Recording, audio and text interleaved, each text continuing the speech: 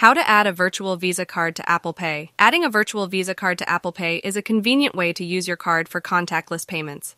Here's how you can do it. Step 1. Check compatibility. 1. Make sure your iPhone or iPad supports Apple Pay. Generally, iPhone 6 or later models, along with compatible iPads, can use Apple Pay. Step 2. Obtain the virtual Visa card details. 1. Receive the virtual Visa card details from your card issuer. This could be from a bank, a financial institution, or an online payment service. Step 3. Add virtual Visa card to Apple Wallet. 1. Open the Wallet app on your iPhone or iPad.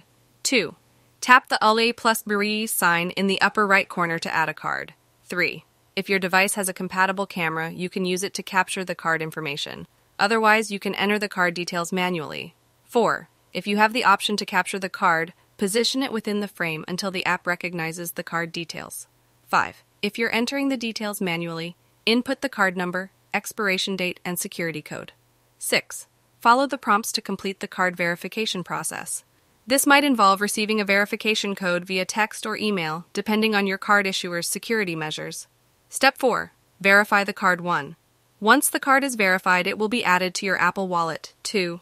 You might need to go through a final verification step with your card issuer.